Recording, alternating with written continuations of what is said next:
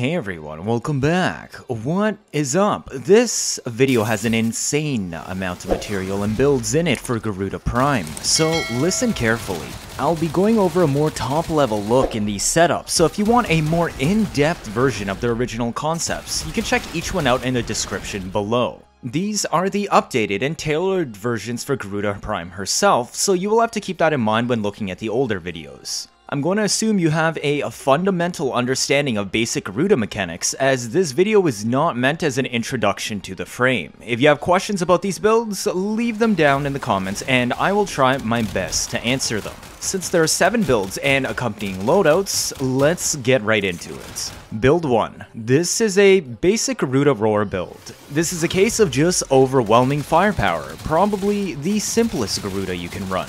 The only issue with Roar Garuda? She lacks reliable CC, since her build lacks it innately and we're subsuming on pure damage. With how fast-paced a non-CC Garuda needs to play to survive, I did actually opt to slot on Flow, since you will probably have to frequent cast for Shield Gate. This is one of only 2 builds today that actually uses Flow, because the rest of the builds either have much more iframes, CC, or tailored specifically for disruption. Natural Talent will find its way onto almost all Garuda builds today because of her overall spammy cast playstyle in general, and even more so on aggressive non-CC builds like this. Narrow-minded because none of her abilities on this build scale off of range except her one, but you'll be close to enemies anyways. High strength to double dip Roar and her Seeking Talons force bleeds for 3.59 times more damage. Nothing survives it. Rolling guard for Shield Gate with brief respites. Casting any of your abilities will fully regenerate your shields, including your one. As long as your pistol or sentinel has 2 Augur pistol mods. Vigorous swap is optional in case you're using a Zor's primer, alongside a rifle or non-dual wield secondary. Bonus damage and faster swap speed between guns if needed.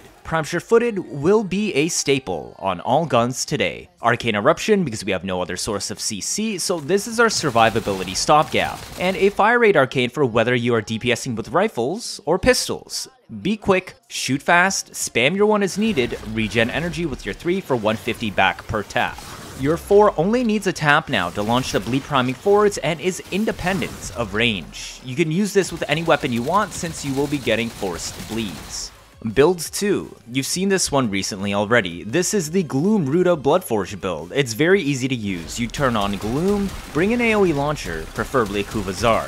Whenever your magazine empties, cast your 3 to get energy back to sustain Gloom while also reloading your entire weapon instantly. Your Gloom will out-heal the self-damage you inflict from Combat Discipline, and this will proc Arcane Avenger for the flat 45 crit. You won't be using your 4 much, if at all. Acceleration to shoot the launcher faster, and this time you'll notice I subsumed Gloom over your 1 instead of 2. This is because I don't feel Mirror Ward really stops you from dying, it just makes you less likely to get hit. But the only way you can die is while your shields are down. Unlike your 1, your 2 will regenerate all your shields in a single cast if you have 2 Augur mods on your stat stick pistol. This lets you regenerate all shields instantly with iframes on top of the 78% Gloom slow. This is the 175 plus kills per minute build I showcased last week and is currently one of the highest kills per minute builds in the game, if you just put in a little bit of extra effort on where you shoot.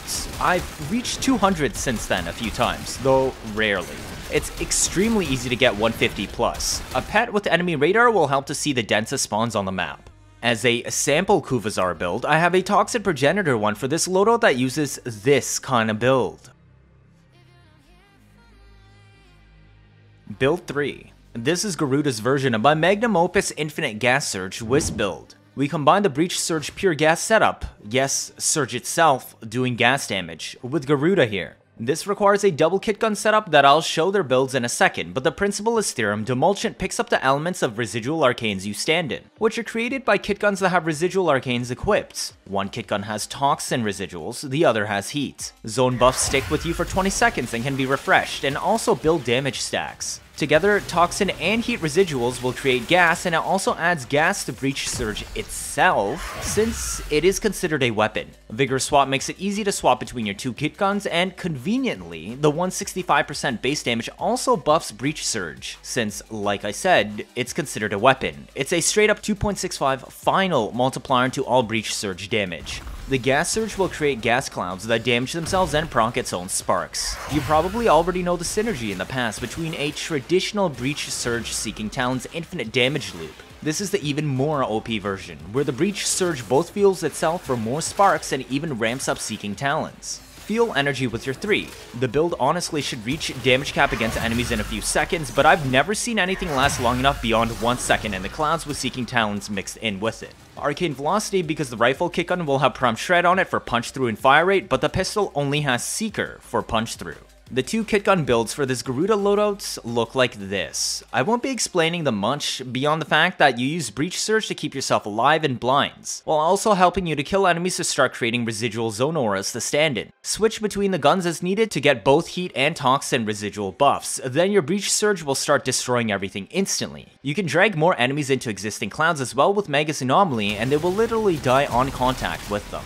If you want a more detailed explanation on what's going on here, I would strongly recommend checking out the Wisp Gas Surge video up top.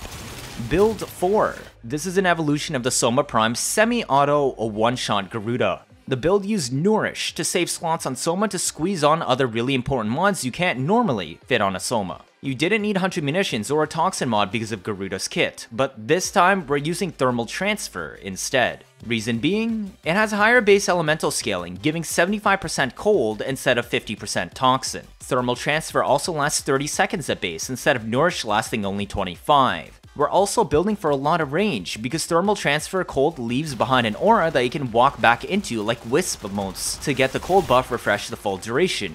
Basically, better elemental bonus, longer lasting buff, refreshable buff without recasting, and a persistent CC aura. You can also recast it whenever for full shield gate with brief respite in a single cast. Because this loadout has questionable CC and is entirely reliant on the cold zones to keep enemies from shooting at you, I've also opted for Arcane Eruption for the knockdowns. Arcane Acceleration because, well, it's a Soma, but honestly this build will work on every single assault rifle, or you could use it on launchers, etc, but its main purpose was to make single target weapons viable again and kill on single hits. You still zoom around a decent bit, so I didn't opt for the Blending Talons build since most of the enemies will be in front of you.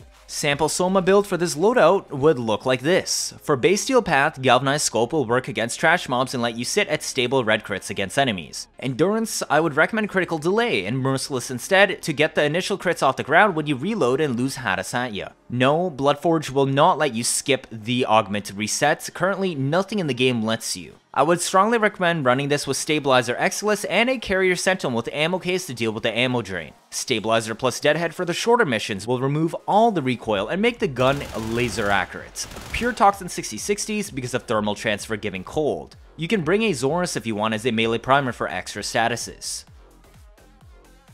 Build 5. This one is a Steel Path Disruption build focused around shredding dem lists. Your typical infinite loop slash from Seeking Talons and Expedite Suffering. Seeking Talons makes all damage that you inflict on the debuffed enemy create a slash tick, including from abilities. Expedite Suffering in this build will take all existing bleeds on the dem list and apply it as one big hit, and multiply it by strength for 2.54 times more damage. But the thing is, this Expedite hit will trigger another bleed if Seeking Talons is still active on the demo. Then you can cast Expedite again to drain the bleed and multiply it by 2.54 times again.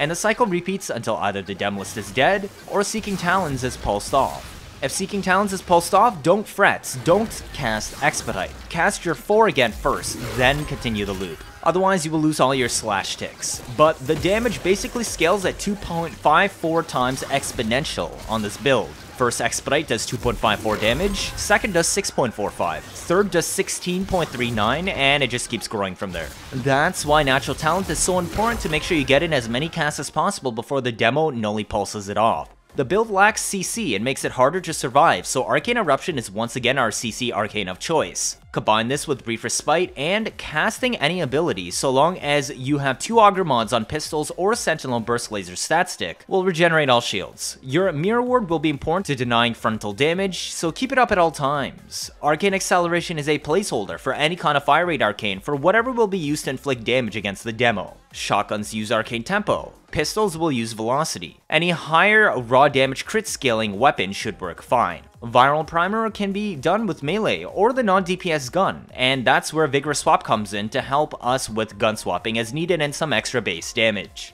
Bloodforge lets you instantly reload weapons as you prepare for the demo or need to recover mid-DPS rotation.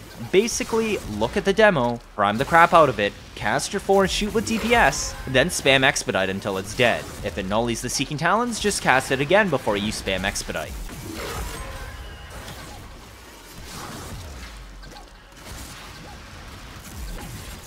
Now build 6. You probably have seen these build variants around quite a lot lately. Yes, it is a Reave Garuda, except we got one extra little twist. This is also a Dreadward Garuda. We don't see these around very much, do we? Why do this? Well, Reave builds generally already have a decent amount of iframes, and with Garuda's rework, you get even more iframes. It's honestly pretty hard to die in Reave Garuda, but how about literal invincibility?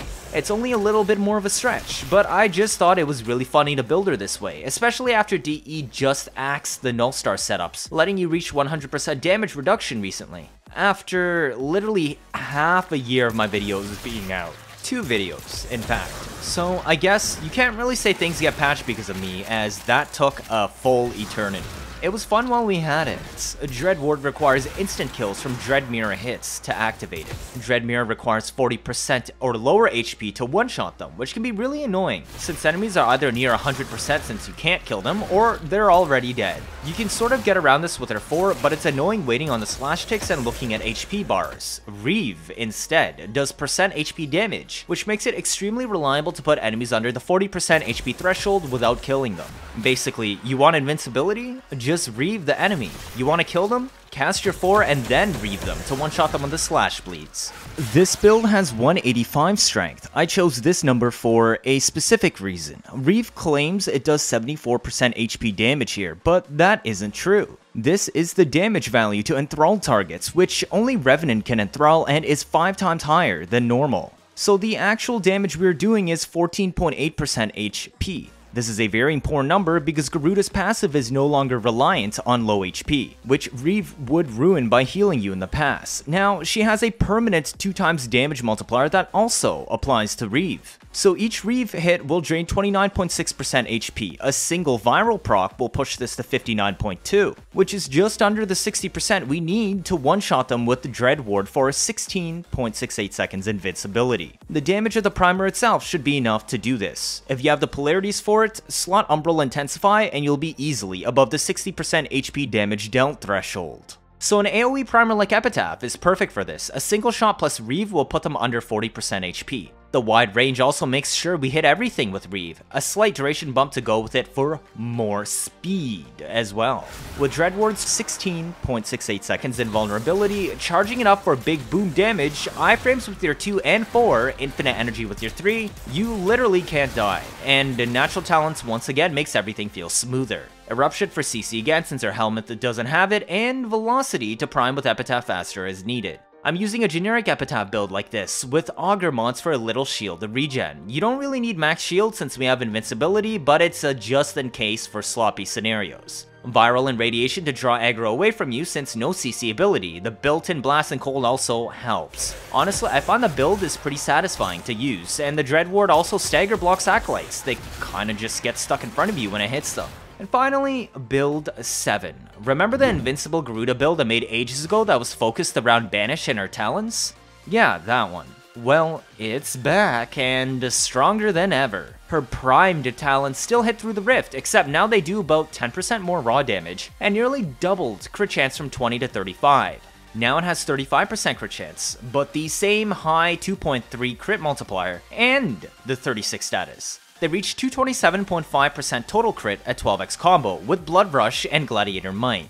Bring 2 weapons for 2 times Arcane Dexterity, and you get to add a free 15 seconds combo duration since your guns can't hit through Rift anyways. Basically, you just spam Banish on everything in sight. Also, make sure you're using the 4 Rider stance, because Malicious Raptor is poopy. We were struggling to do relevant damage with it in the past, but now, easy orange crits with 0 efforts, more damage, and now benefits from all those Acolytes mons too? It just shreds. This is a build focused around pure slash, as it isn't worth slotting viral on it. I would rather bet on a Panzer because the viral quills that it spreads will pass through the rift plane and still prime enemies with viral stacks. That way you open up more mod slots for even more damage. The Garuda build is reminiscent of the original video, but a few things have changed. We no longer need quick thinking, so we could finally fit rolling guard for more iframe safety when resetting shields. We only need to reach 134 strength for 100% bleeds of your 4 if you choose to use it, so that's what we got here. We are keeping Mirror Ward for frontal damage block in case you miss some enemies, 3 Augur mods from Reach, and your 2 on your pistol or Sentinel will make Banish regen 37.5 shields, which means 2 casts regenerates exactly enough shields to fully reset your shield gate. Flow is there for if you want to spam your 4, otherwise you can alternatively slot in the Blending Talons augment for comfier use of your 4 and take advantage of that 220 range for 19.8 meter bleed priming radius. We also no longer need Combat Discipline in our Avenger because the weapon naturally hits 200% plus crit chance now. This means we can slot Steel Charge and Arcane Fury for a massive DPS boost since we won't be using Condition Overload as we can't prime properly.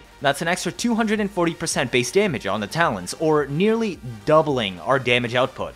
Arcane Strike because, well, the Talons aren't fast. And there we go, the 7 top tier Garuda builds, mixed and matched as you like. What did you think? These are the Garuda builds I use and updated from over the past year. If this is your first time watching, feel free to leave a like or better yet subscribe. Let me know your thoughts down in the comments. 79.5% of you are not subscribed. I'm trying my best to get you new information out always, as soon as possible. Like I've done with covering the new augments, Garuda's rework, and upcoming Angels of Zeramon. Stick around if you want to see interesting memes and builds on a nearly daily basis. You don't want to miss out on any of that, do you? That'll be it for this video. Thank you all for watching, and see you all next time.